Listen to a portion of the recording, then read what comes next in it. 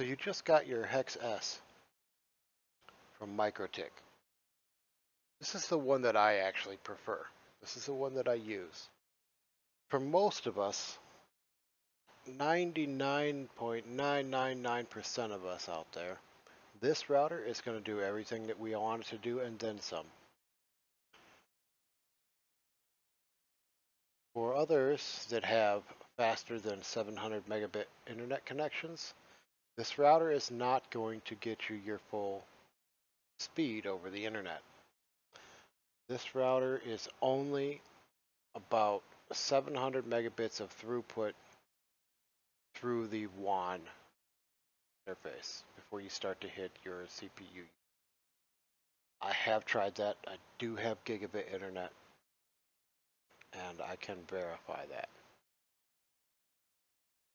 If you have gigabit internet and you want to make sure you get the full gigabit internet, you do not want to buy this. This is about $68 on Amazon, September 20th, 2020.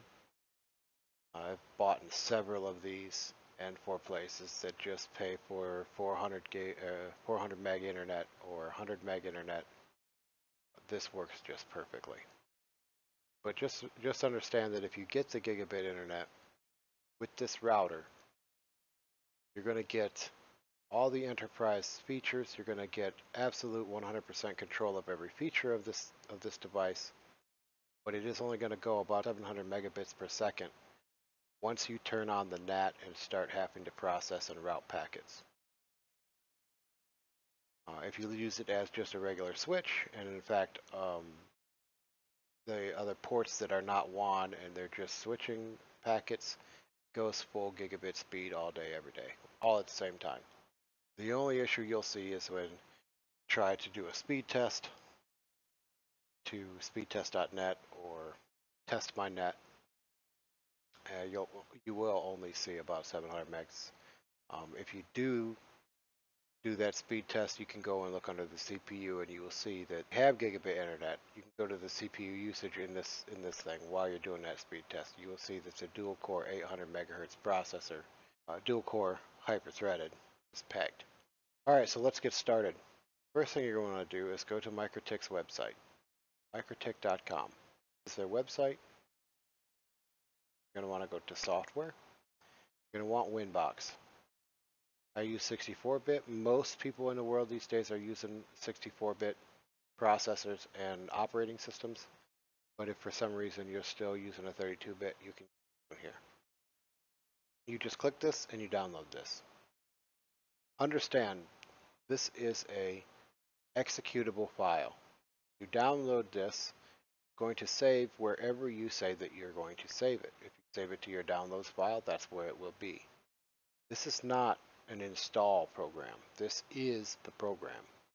So once you double click this after you download it, it's not going to open up an installer. It's not going to put shortcuts anywhere. It's going to open the program.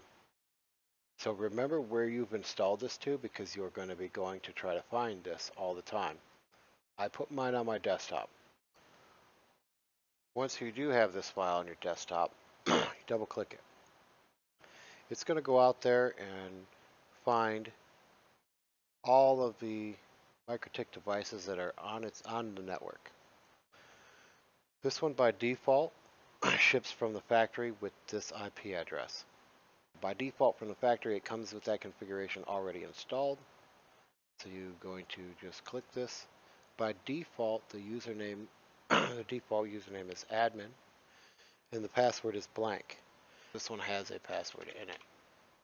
And we're going to hit connect, and we're in. When you first get this, it's going to have a little thing right here that's going to say, do you want to accept the default configuration? Just click OK. This is going to get you up and running. Understand that this setup here is for people who have never done this before, who maybe don't know how to do this, maybe don't understand how to do this. More in-depth videos will come. The very first thing that you want to do when you get one of these routers, any router, is set a password. You do not ever want blank passwords. This device will be connected directly to the internet, and you do not want the password blank. So how do you set a password in here is you go to System, then you go to Users, double click the admin, it'll open this up. Hit Password and type in a password. Make sure that you remember this password and make sure that it's not something like 123 or guest or router or something like that. People will try to be getting into this router. They will be scanning you. Make sure that this password is strong and make sure that you remember it. Again, this will be connected directly to the internet. Click OK, and the password is set. If all you want is for this to work and route traffic for you, you're done. You do not need anything more than this. You are not even beginning to scratch the capabilities of this device, but if this is what you want, that's the end of it. If you're somebody else that wants to do more and you want to mess with the settings, the easiest way to change things in this is with the quick set button. This here is the absolute minimum things that have to be set up for this thing to work. Things you can change. If your ISP gives you a static IP address, you can put that here. DSL connections, you have to put in a username and a password. And that's what the PPOE section is for. Maybe it's a DSL connection that you have to do that for. It all depends on your situation. If you don't know and you sit here to automatic, most consumer ISPs are going to do DHCP from the cable modem or some device on their network. And that is completely fine. There's nothing wrong with that. Right here is your local network addresses, right? So this is the address to this specific node, the router's node. A node is anything on a network that is capable of layer 3 traffic, and we'll get into that more deeper if you don't understand that later on.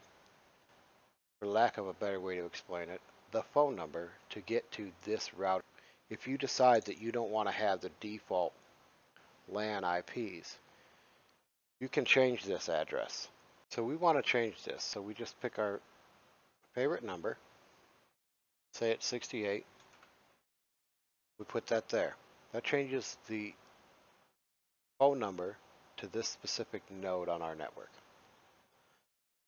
We also want to make sure that our DHCP server gets updated, so we're going to do this. Now if you connected to this and you have an IP address up here rather than this MAC address, you're going to be disconnected. Why? Because the computer that you're on has already gotten an IP address within this range. And since we changed this, we're going to be changing our network segment that we're on. Once we do that, we'll be disconnected. Don't worry, I will show you how to reconnect, no big deal. And there's ways to make your computer get a new IP address from the DHCP server, or you can just reboot your computer, depending on how technical you are. But you will need, if you want to connect on layer 3 with an IP address, you're going to have to restart your computer or somehow make it get a new IP address. We set this, we change this, and we apply it. Now it's applied. You'll notice that our DHCP server range has changed and updated itself. If you had connected by IP, we can close that out and I will show you how to connect. You open this back up, it goes out there, it finds the new number, but if your computer's IP address and this IP address are not matching, you cannot connect to this IP address. It just sits there. It'll time out. I'm not going to wait that long. But with the beauty of this Winbox is that you can connect on layer 2 with the MAC address. I don't always recommend that, but you can do it. Connect, and we're back in. At this point, you're done. You've changed this, got your internet connection working. All this is done. We don't worry about VPN access. This here, you can change this if you want to. I changed mine. You can type in here whatever you want. that's it. Thank you. I hope you've enjoyed the video. Have a good day.